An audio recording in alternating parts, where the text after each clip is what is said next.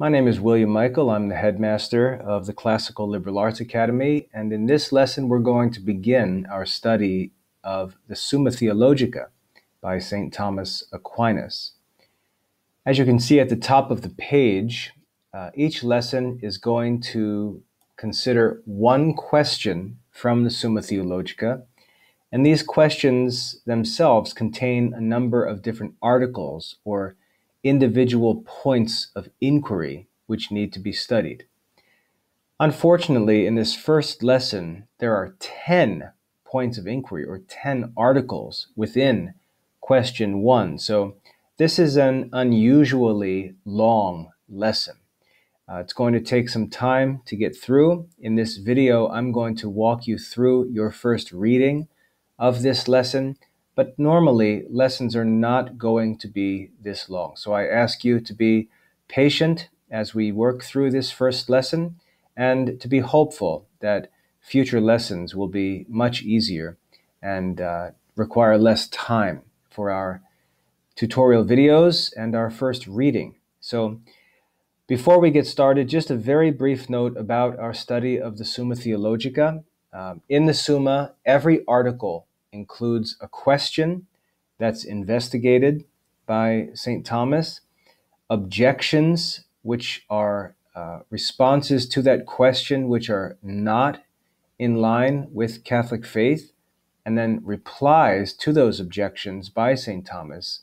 In addition to these, St. Thomas answers the question himself positively. And so we've got a bunch of different parts for each article within a question. In this course, because this is simply an entry-level study of the Summa Theologica, our concern is going to be to learn the answers taught by St. Thomas to each question in each article. We're not going to concern ourselves with the objections or with his replies to the objections.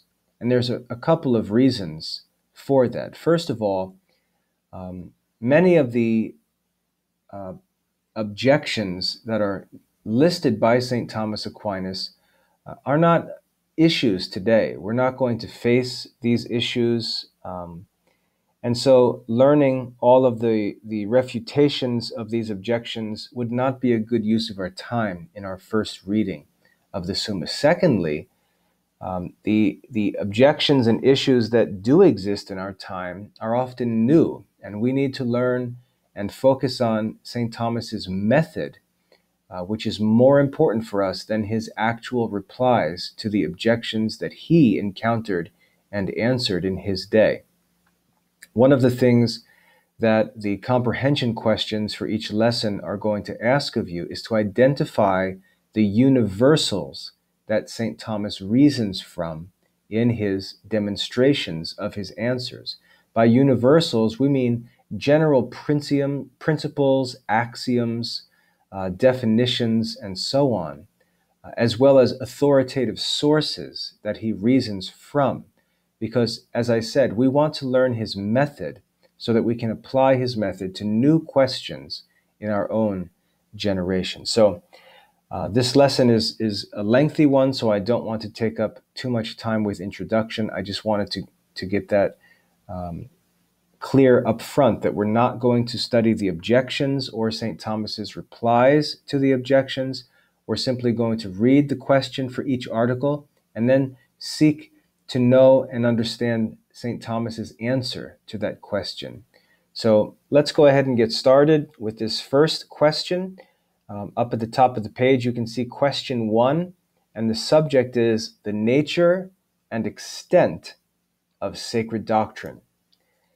Let's go ahead and begin here. Under the lesson, we'll start with St. Thomas's introduction to this first question. He says, "To place our purpose within proper limits, we first endeavor to investigate the nature and extent of sacred doctrine. And concerning this, there are 10 points of inquiry, which will be seen in each of the articles below. The 10 points of inquiry that St. Thomas says must be investigated for us to address the question of the nature and extent of sacred doctrine are these. First, whether sacred doctrine is necessary. Second, whether sacred doctrine is a science. Third, whether sacred doctrine is one or many sciences. Fourth, whether sacred doctrine is a speculative or a practical science. Fifth, how sacred doctrine is compared with other sciences. Sixth, whether sacred doctrine is the same as wisdom. Seventh, whether God is the subject matter of sacred doctrine. Eighth, whether sacred doctrine is a matter of argument. Ninth, whether sacred doctrine rightly employs metaphors and similes. And lastly, 10th, whether the sacred scripture of this doctrine may be expounded in different senses. So 10 points of inquiry that are going to be investigated as we study the nature and extent of sacred doctrine. So let's just move right on. This is to be considered your first reading of this lesson. And if you look up here at step number 2 in the task list, you'll see study the lesson for mastery. The first step of studying the lesson for mastery is simply to read through the full content of the lesson. And I'm going to help you do that in this tutorial video. So let's go ahead and study article number 1. Whether, besides philosophy, any further doctrine is required. Whether, besides philosophy, any further doctrine is required for the life and happiness of man. To begin, St. Thomas quotes St. Paul's writing in 2 Timothy chapter 3, where he says, "All scripture inspired of God, is profitable to teach, to reprove, to correct, to instruct in justice."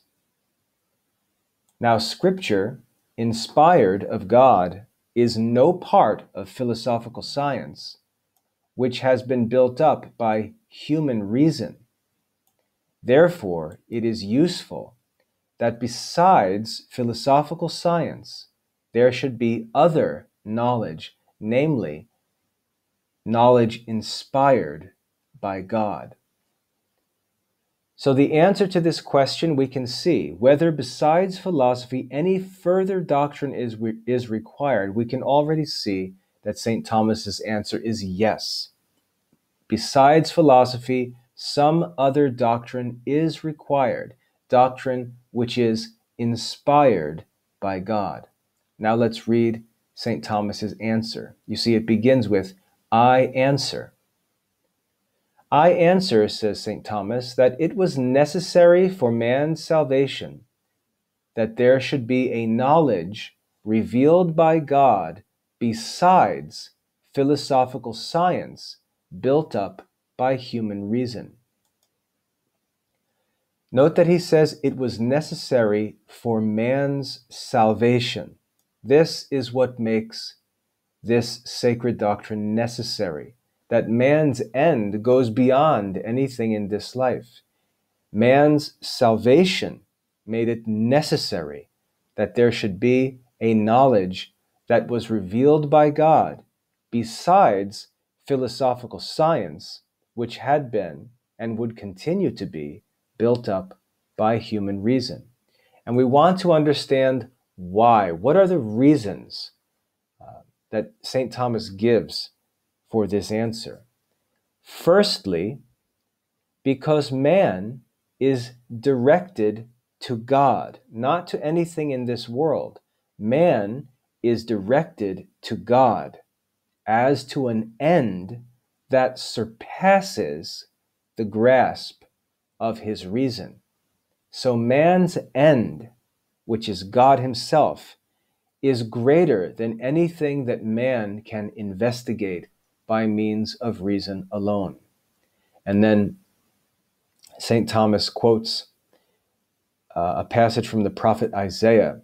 The eye hath not seen, O God, besides thee, what things thou hast prepared for them that wait for thee. In other words, man is ignorant of the knowledge of God. But the end must first be known by men who are to direct their thoughts and actions to the end.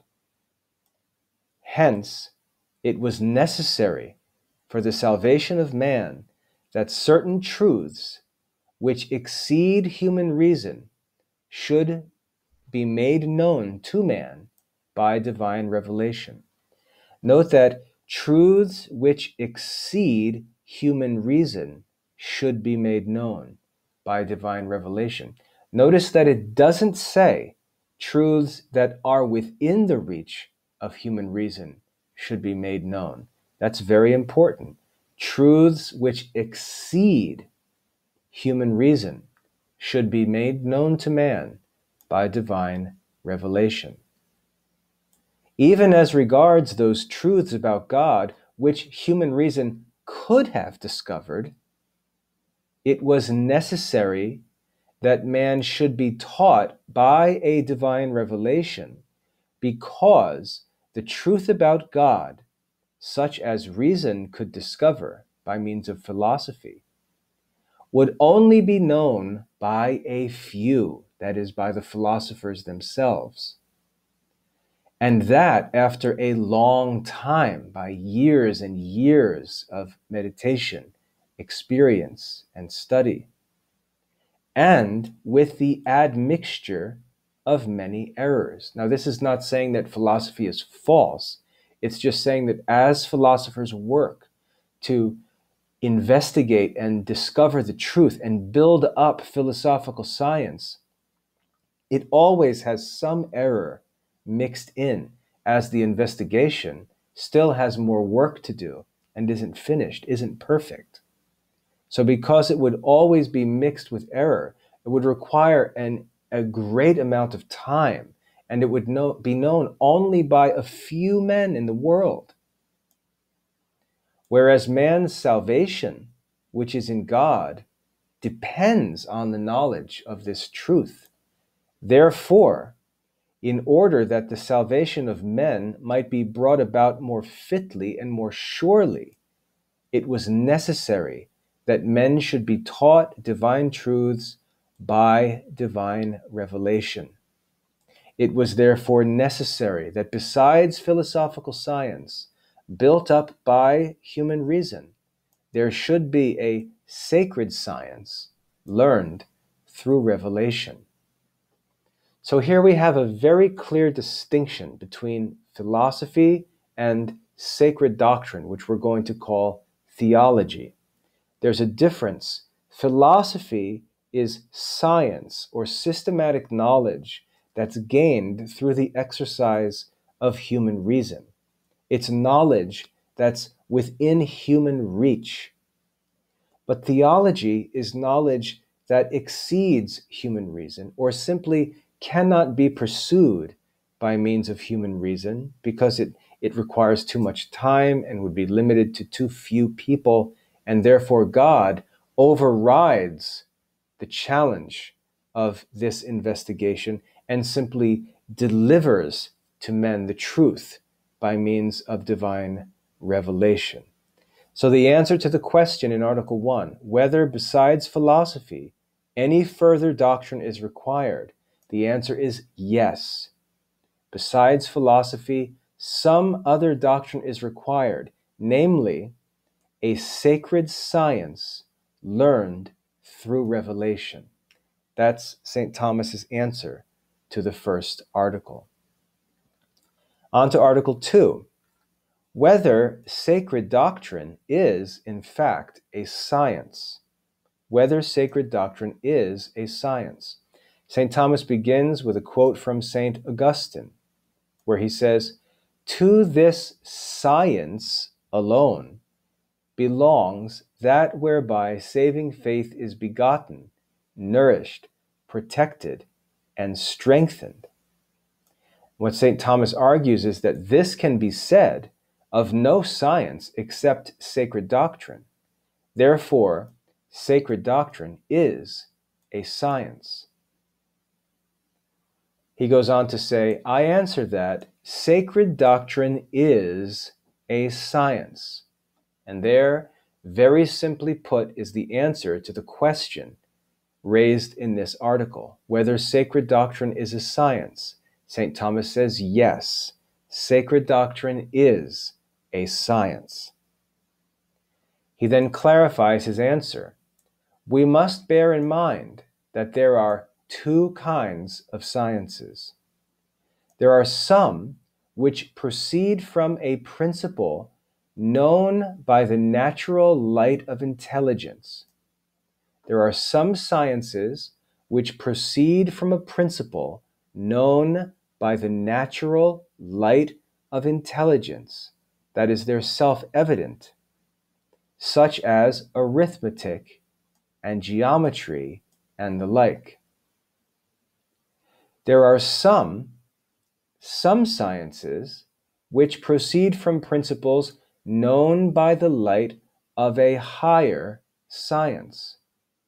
Thus, the science of perspective proceeds from principles established by geometry. Music proceeds from principles established by arithmetic. So there are two different kinds of sciences.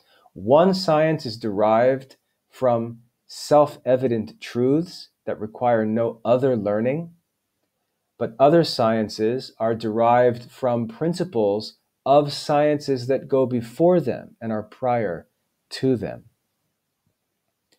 So it is that sacred doctrine is a science because it proceeds from principles established by the light of a higher science, namely the science of God and the blessed.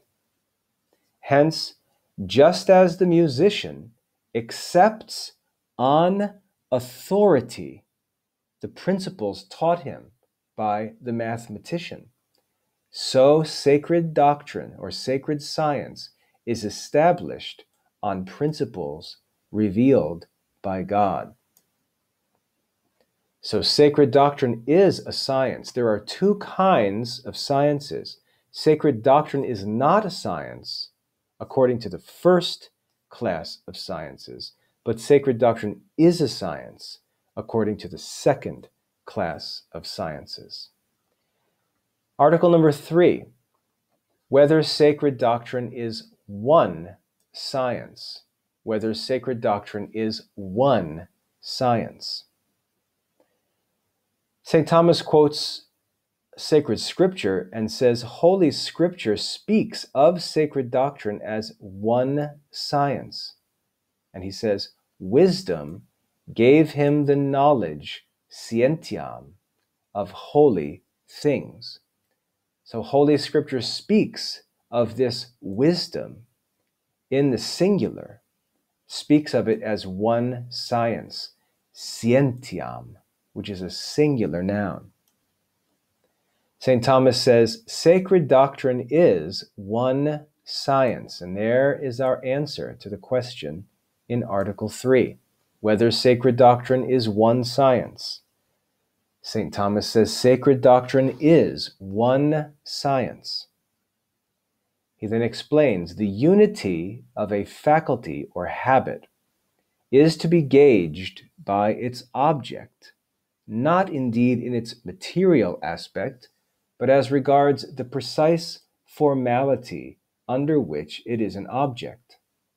For example, man, ass, stone agree in the one precise formality of being colored. And color is the formal object of sight.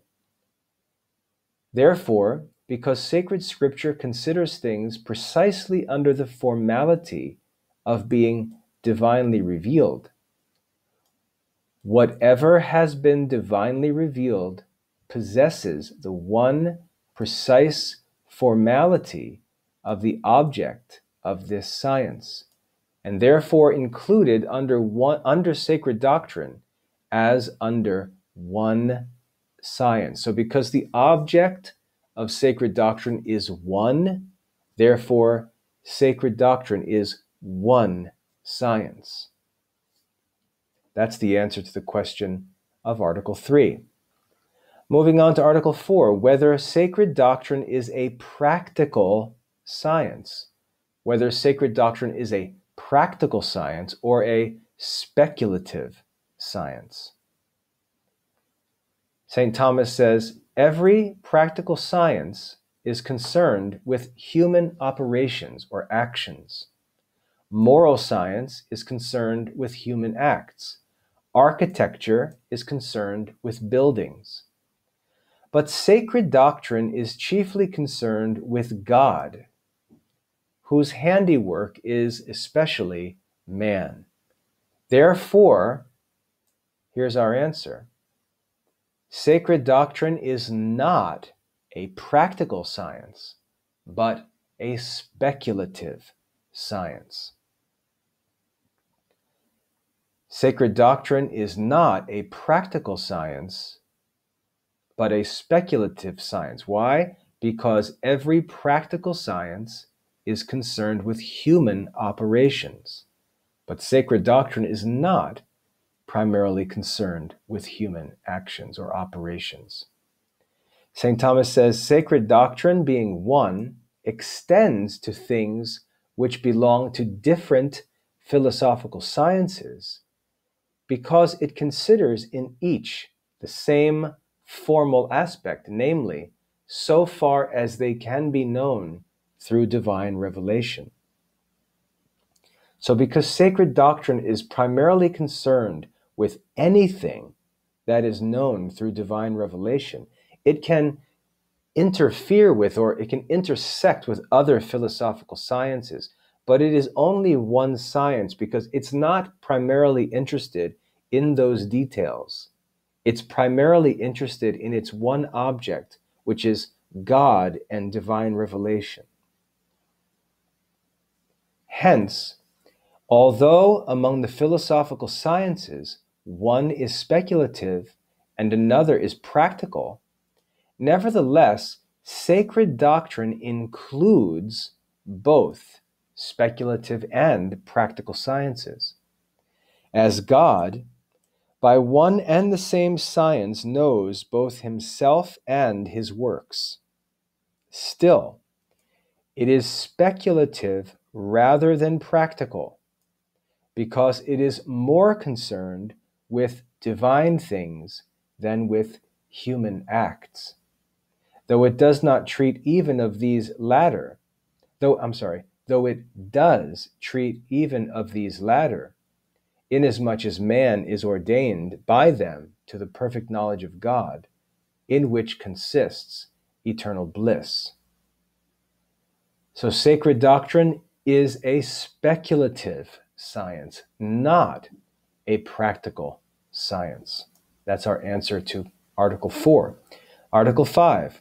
Whether sacred doctrine is nobler or better than other sciences. Whether sacred doctrine is nobler than other sciences.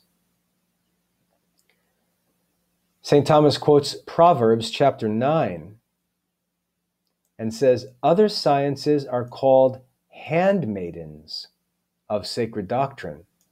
Wisdom sent her maids to invite to the tower. So here, St. Thomas gives us an example of a spiritual interpretation of sacred scripture, but he uses this to prove that other sciences are called the handmaidens of sacred doctrine, which makes it appear that sacred doctrine is nobler than other sciences.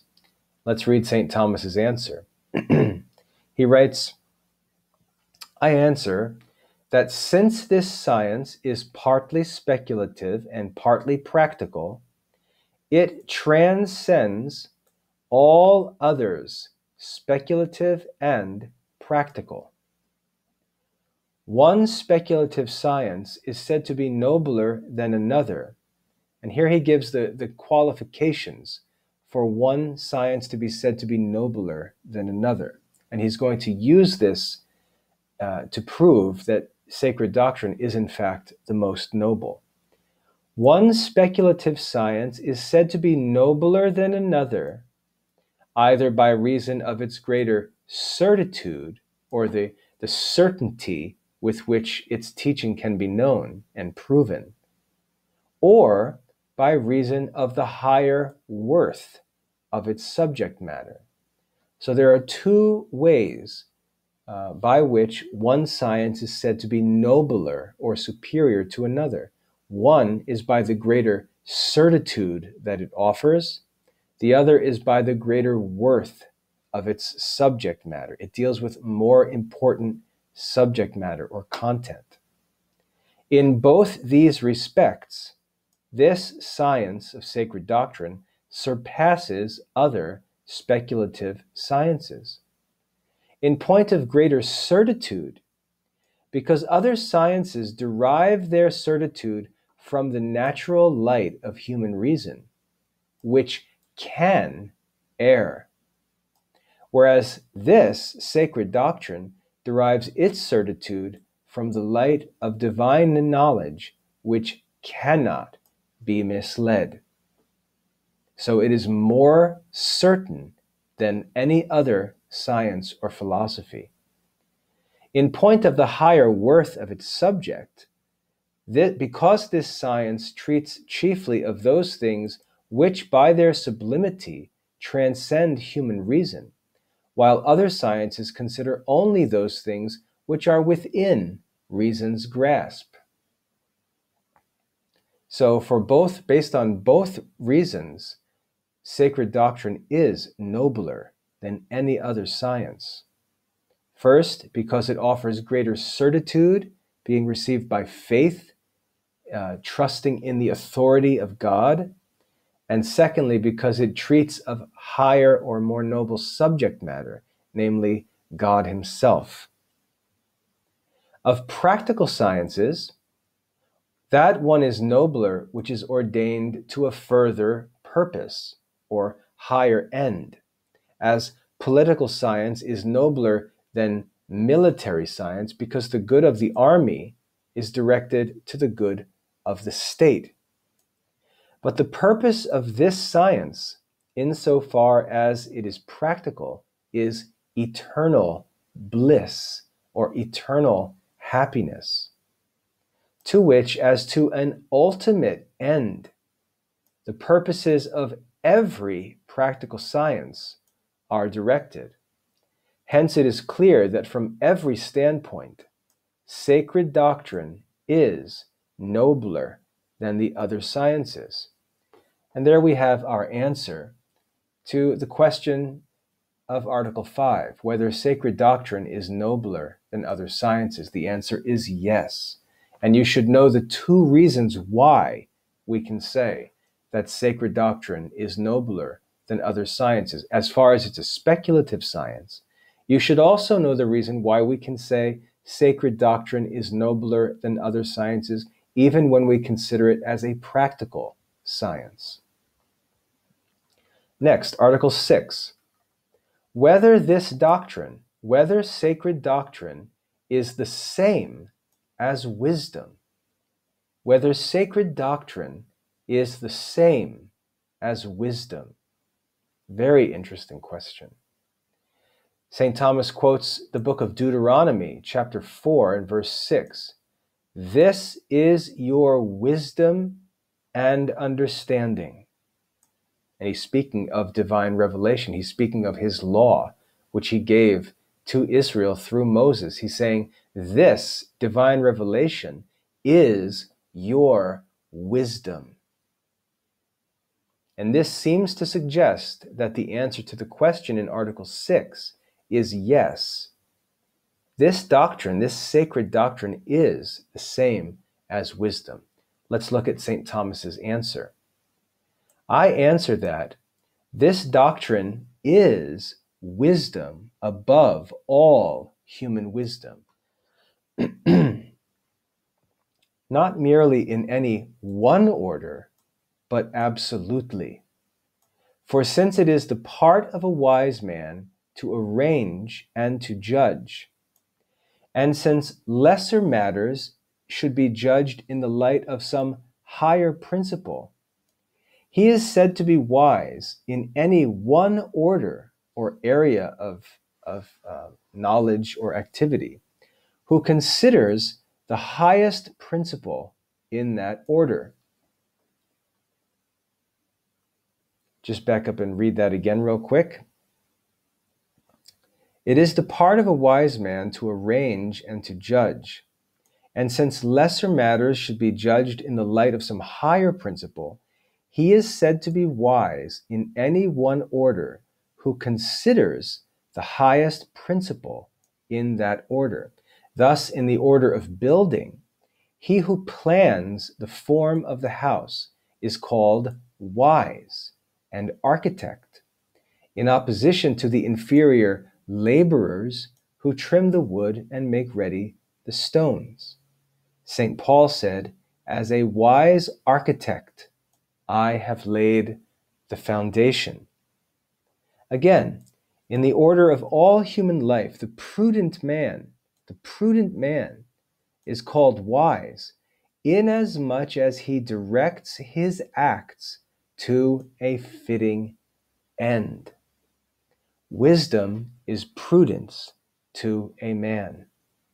Therefore, he who considers absolutely the highest cause of the whole universe, namely God, is most of all called wise. Hence, wisdom is said to be the knowledge of divine things, as Augustine says. But sacred doctrine essentially treats of God viewed as the highest cause, not only so far as he can be known through creatures, just as philosophers knew him.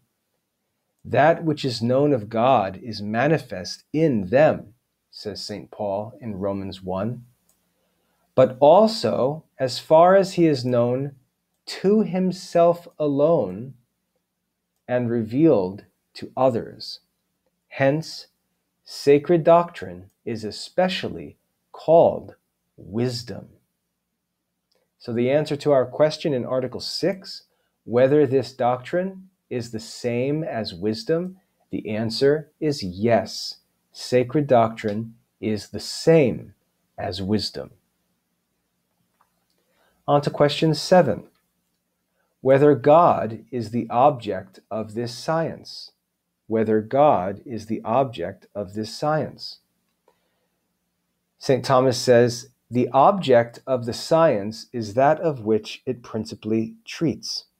In this science, the treatment is mainly about God, for it is called theology. It is called theology, treating of God. The Greek word theos means God. And here you see theology. Theology means the study or science of God. Therefore, and here's our answer, God is the object of this science. That's the answer to the question in Article 7. St. Thomas explains, I answer that God is the object of this science. The relation between a science and its object is the same as that between a habit or faculty and its object.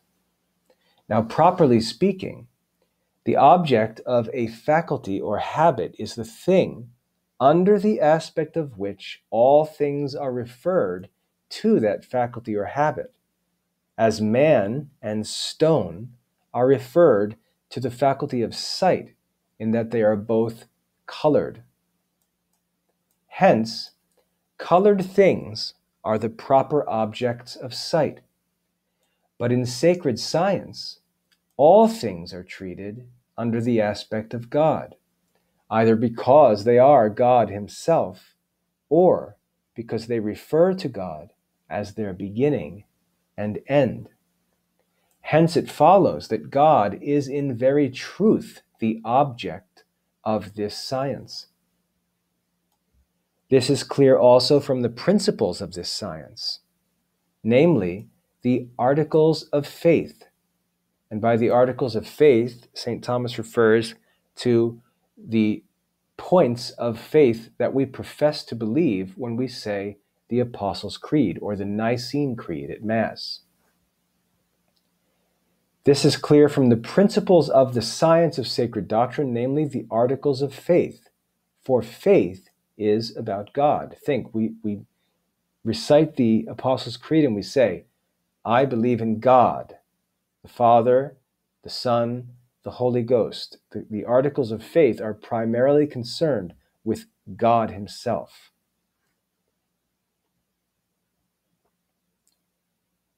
The object of the principles and of the whole science must be the same, since the whole science is contained virtually in its principles.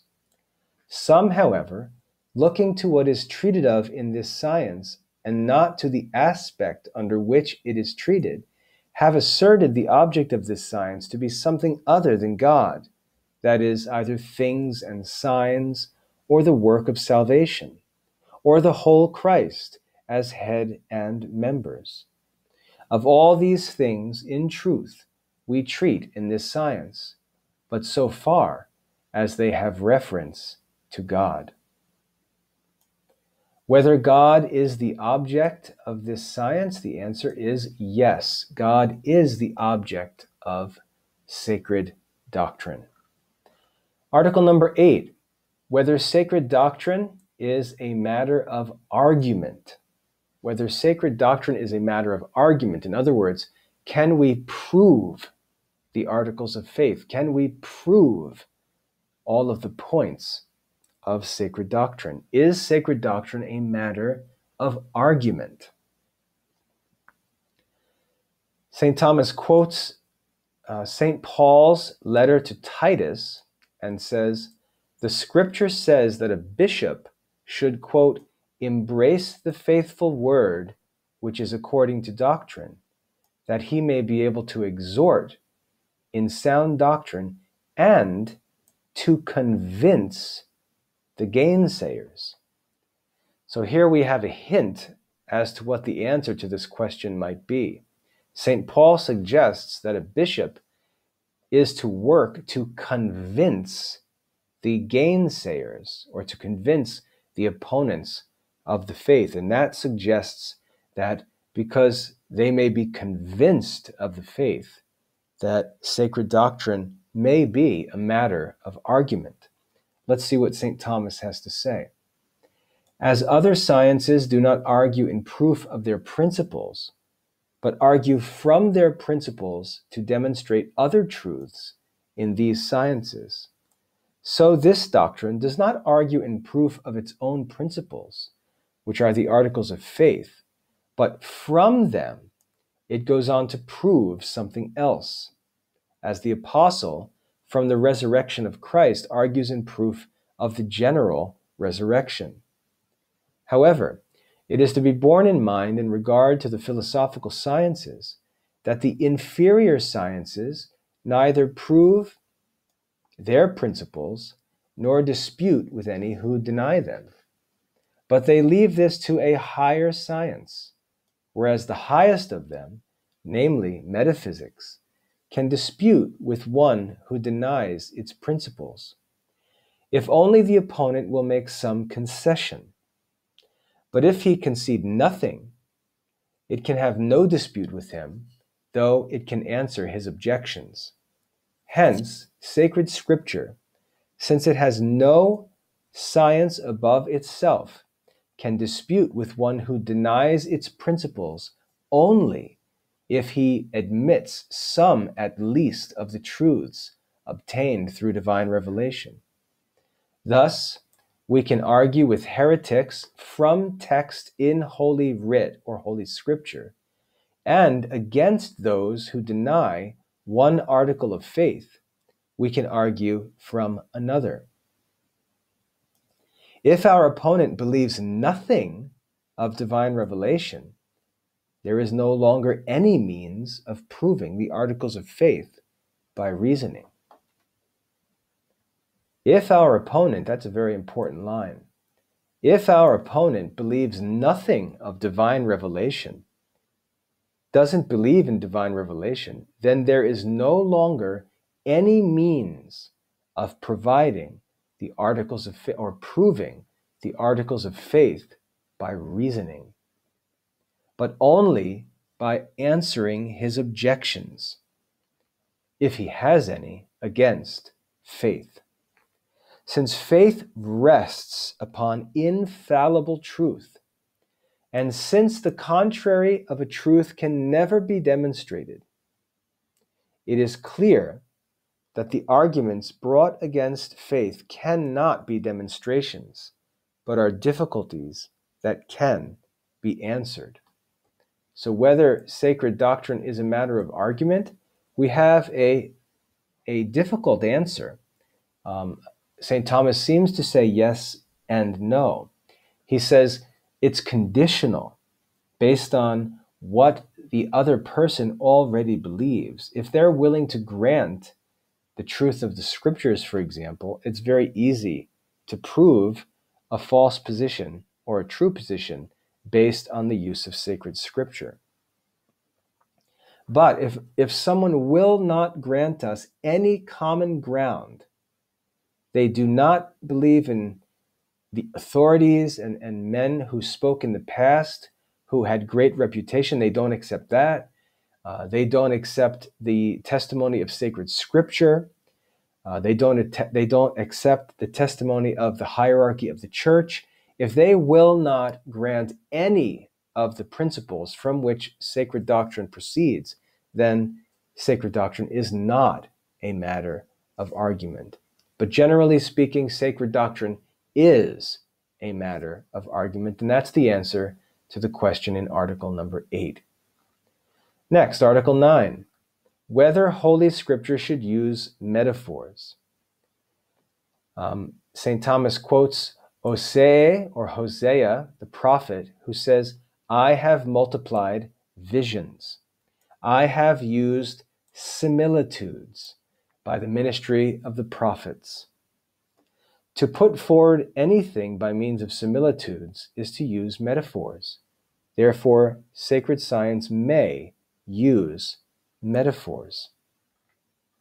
He writes, it is befitting to Holy Writ to put forward divine and spiritual truths by means of comparisons with material things. So when we talk about metaphors in divine revelation, we're talking about comparisons that God makes with natural things in order to communicate with us.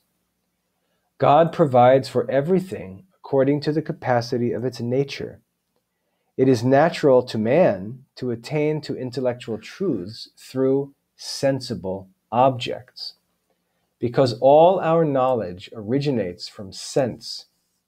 Hence, in Holy Writ, spiritual truths are fittingly taught under the likeness of material things. This is what Dionysius says, quote, we cannot be enlightened by the divine rays unless they be hidden within the covering of many sacred veils.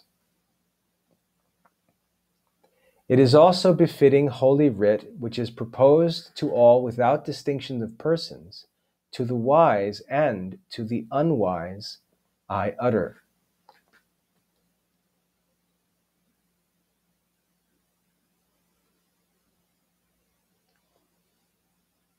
To the wise and to the unwise, I am a debtor.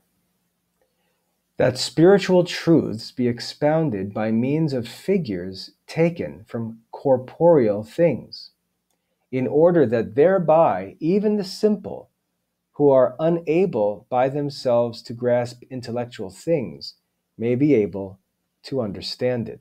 So remember that one of the purposes of divine revelation is to communicate profound, mysterious truths about God to common people. And the principal way that God does this is by the use of similitudes and metaphors, parables, and so on. We see this clearly in the life of Jesus. So the answer to the question in Article 9, whether Holy Scripture should use metaphors, the answer is yes. Holy Scripture should use metaphors because what is being communicated exceeds human understanding. And therefore, there must be a way to communicate it. And we can communicate it by means of comparing it to things that God created in the world, which reveal this truth to us. Lastly, article number 10, whether in sacred scripture a word may have several different senses. Whether in sacred scripture a word may have several senses. This is a very important article here because this teaches us how to read and understand sacred scripture. So let's pay attention. St. Gregory says, Holy Scripture or Holy Writ, by the manner of its speech, transcends every science, because in one and the same sentence, while it describes a fact, it reveals a mystery. So it does appear, based on this quote, that in Holy Scripture a word may have several senses. Let's read St. Thomas's answer and proof. I answer, says St. Thomas, that the author of Holy Writ is God. The author of Holy Writ is God, in whose power it is to signify his meaning, not by words only, as man also can do, but by the things themselves. That is, God not only reveals himself by words, but he also reveals himself by the created things in the world, all of the things that he has made. He can signify his meaning not by words only, but also by things themselves. So whereas in every other science things are signified by words, this science has the property that the things signified by the words have themselves also a signification. Therefore, the first signification, whereby words signify things, belongs to the first sense, which we call the historical or literal sense. The signification whereby things signified by words have themselves also a signification is called the spiritual sense of sacred scripture, which is based on the literal and presupposes it. Now, this spiritual sense has a threefold division. For as the apostle says, the old law is a figure of the new law. And Dionysius says, the new law itself is a figure of future glory. Notice that both of them referred to the scriptures as a figure, something that foreshadows or points to something else. Again, the new law, whatever our head has done, is a type of what we ought to do. Therefore, so far as the things of the old law signify the things of the new law, there is this allegorical sense. Allegorical sense. So far as the things done in Christ, or so far as things which signify Christ are types of what we ought to do, there is also the moral sense. But so far as they signify what relates to eternal glory, there is the anagogical sense. Since the literal sense is that which the author intends, and since the author of Holy Scripture is God, who by one act comprehends all things by his intellect, it is not unfitting, as Augustine says, if, even according to the literal sense, one word in Holy Scripture should have several senses. So the answer to the question whether in Holy Scripture a word may have several senses, the answer is yes. That brings us to the end of the 10th article, the final article of the first question on the nature and extent of sacred doctrine. We've read now the answers to all 10 of these controversial questions.